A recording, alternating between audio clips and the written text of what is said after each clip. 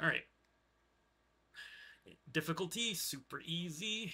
Difficulty, super easy. Single, story, and then pick up. Somehow it's more broken than me. Yes. Well, you're finished. This isn't... Well, I guess you're not finished, but... I don't know. What's a finished human? A dead human? Let's get existential. Why not? This is run attempt, what, number 5? So we had... The first two broke. The third one got interrupted. The fourth one also got... Oh, no. So the first two broke because there was no enemies that spawned. The third got interrupted by my dad coming over being like, "Hello, fish!"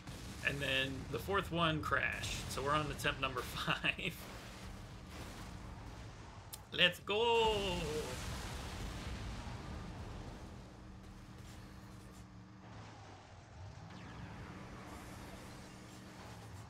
A human that got hit with a tank round.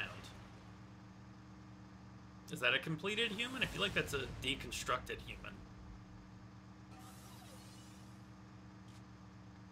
What the hell is happening here? I have released you from your prison.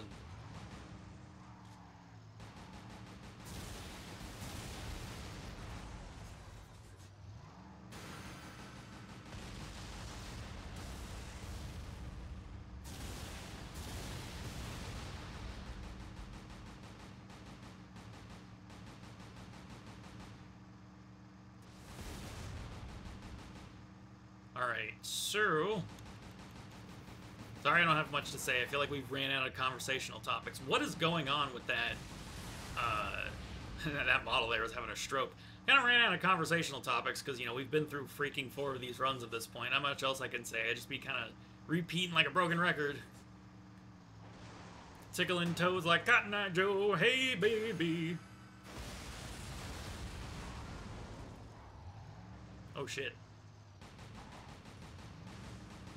Hey baby, don't you see that I want you to be my world?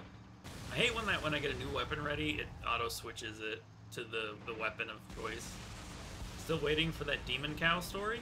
I guess I could tell that. That's like that was like a long time ago. I'm 26 now, so that story's like over a decade old. Jesus, I'm an old man.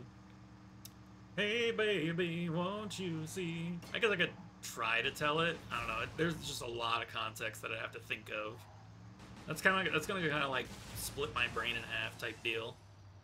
I thought about doing story time videos for my second channel. I don't know what I want to do with it now that I'm not doing the Photoshop stuff for it. I'm just trying to think. Like, I want to try to do essay stuff, but my brain is broken and made of cheese. Jesus! Don't you start spamming your special, you actual jack nugget. You lightning thunder waffle. No, no, no. So, Mr. Beast, am I ready? Hello, Starbeam. Starbeam, you should be... Oh my god, no! You lightning thunder slight. God fucking damn it. Ah, I dropped my phone. Of course, we can't have a run without Mr. Slam Slam, thank you, ma'am, touching my tacos. Mr. Beast is the whole thing. I mean, I'm not surprised. I'm not gonna go, like, too much into it, but, I mean, I'm just not surprised. I don't think there's, like... I'm not gonna say there's no good YouTubers, but... I don't know. I think the moment I at least surmised something was a little off, that the moment that we're like, I never thought he was truly, like, YouTube's golden boy, but the moment that I was a little, like, like a little chin waggy about it was, a very specific, very niche thing. Ah, I just sneezed and felt my teeth move. Holy shit. So, like, I would say the first moment... I can probably pick up my phone here. The first moment for Mr. Beast's thing that I was like, this is a little weird.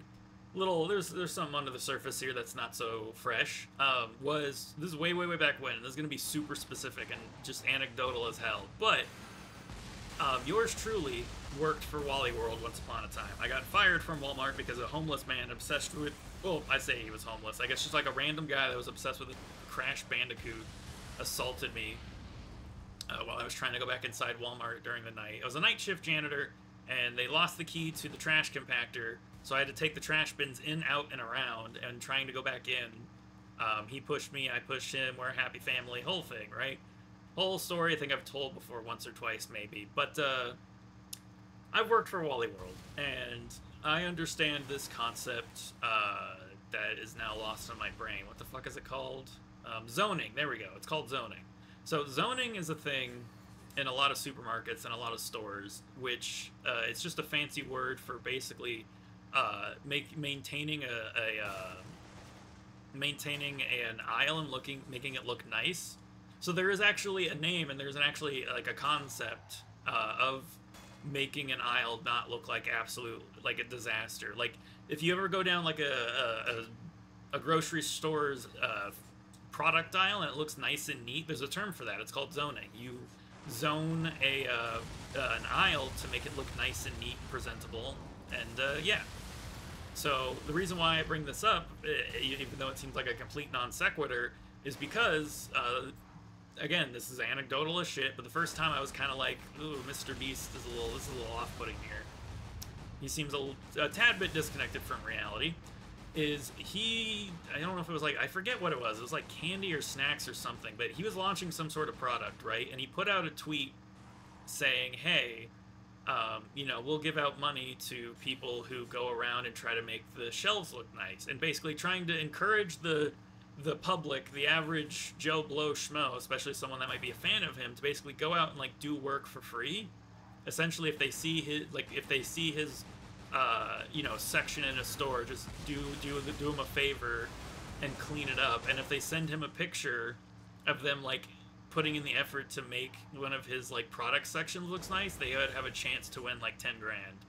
And I'm like, when I saw that, I'm like, dude, store workers get paid real money to do this shit. Like, this is an actual task. This is an actual part of their job. The fact that some random jackass could potentially make 10 grand from Mr. Beast for one of the easiest jobs you can get as a part of an overall other arcing job is insane. The fact that you could possibly get a life-changing amount of money just by, you know, casually cleaning up and making a product section look nice is absurd. Like, just go to a random worker and be like, hey, I saw you did this for me as a part of your normal duties. Here's 10 grand. Like, why does it gotta be some random schmuck? Or, you know, I don't know. That just bothered the piss out of me, where it's like, that opened my eyes, where it's like, you know, Mr. Beast is just making people dance for money and do stupid shit for money. Like, casually clean up his product section and make it look nice. And here's the thing, right? It's a chance to win, and it's one person. You'd be like, if you send this in, we'll pick a random person who does this. So he would have hundreds, if not thousands, if I don't know how many people doing free labor, free work for him to make his sections look nice. And it's also going to cause a whole bunch of an issue, because, you know, you're going to have people who are shitters who are then going to go try and fuck up just to be like trolls, to be like a meme, right? They're going to go fuck up these sections and then take pictures of it and probably send it to Mr. Beast on Twitter and be like, hey, look what I did. And now there's more work being created for wage slaves who are just trying to do their job and go home. Like, basically, he's put all of this unnecessary attention on his product line, and probably caused a headache for who knows how many people. Because, contrary to popular belief, store management doesn't want like customers helping with shit. They have modules, and they have a mod team, and they have a bunch of different resources in place to have a store set up exactly how they would like it. They don't actually like people going and fucking with shit. They don't want people zoning or putting products back. They would literally prefer you just put it on a shelf somewhere and leave it alone. Why? Because employees are expected, if they just find a random item somewhere, to just put it back. If you don't want something, just stick it on a shelf. Yeah, it's annoying, but store management 90% of the time would prefer you just do that, because they don't want random customers fucking with shit. I don't know what other stores call it. Albertsons, they didn't even have a name for it. The managers just did it. But at Walmart, it's called mod. It's a module, right? The store is divided up into modules. It's divided up into different zones, different modules, different displays, and things like that. And they have two teams, at least the Walmart I worked at. Mod Team 1 and Mod Team 2. And then you had, or sorry, no, wait, I'm getting that wrong. They had three teams. They had the mod team, and then they had Cap 1 and Cap 2. The mod team was comprised of miscellaneous managers and Cap 1. Cap 2 were the team, which I was actually on that team in Michigan. That sucked. Cap 2 is essentially the team that unloads the trucks and stocks. So they're like in some stores, depending on the store, they're like a stalker unloader hybrid. Other stores have a happy mix between dedicated stalkers and dedicated Cap 2. It's a whole thing, right? But a store generally has an idea of how they want shit, and they really just don't want random people messing with the ecosystem, because it causes a whole lot of issues. You know, you have people moving shit around or organizing stuff, or, you know, most people don't know the feng shui of how the store wants their shit to be displayed. And you might have some dumb kids, like, move an entire bunch of stuff. Like, I remember I actually read a thing where a bunch of kids moved a bunch of Mr. Beast merchandise to the front of a store, and, like, that store then had to go unfuck that whole thing. It's just a lot. And so to roll back to why this made me, you know, get an inkling that there was something up with Mr. Beast, is that essentially for the just possible opportunity for getting, you know, a life-changing amount of money, people had to do work, like actual work you could just go get a job and be paid for. And I don't know, I always thought that was a little strange. Like, people who are just like, ding, ding, ding, you know, they ring a bell, a metaphorical bell, and they're like, alright, dirty peasant, do this arbitrary thing I don't want to do, and I will give you a bucket of money. Like, it's very aristocratic and weird, in my opinion. Then he also said some smug junk, like, if some of you move the Hershey's chocolates away so my chalk has more room, I wouldn't complain. Yeah, like, that kind of shit. Like, don't do that. That's what I mean. Stores don't want you touching shit like that. You're making wage slaves' lives harder. Stop that. Like, I'm sure he said it as a joke, right? But just don't go into stores and start fucking with shit. You're just making other people's lives harder for no gain. Like I said, mod teams and stores generally, like Walmart, they have an idea of where they want their shit, or at least they're supposed to have an idea of where they want their shit. If you go and you move it, some manager is either going to do it, or some manager is going to make some poor wage slave do it. And you're making more work for a random person that just wants to get through the day and go home, and now they got to deal with whatever thing you did by being a goober for your favorite YouTuber. And by the way, everything we've talked about here isn't even, like, the whole, like, kit and caboodle. I've seen some of the videos that came out the other day about, like, the accusations and the stories and all that. I'm not going to get into all that because it's depressing. And the beginning of the stream was already super depressing, but I digress. Just kind of, I don't know, let people do their jobs and go home. Don't unnecessarily make someone's life harder than it needs to be. Think before you do. Electric Boogaloo. Do not be a shit lane. Ever since I've introduced that term to the moth, I knew... Oh, hey! I knew he enjoyed it.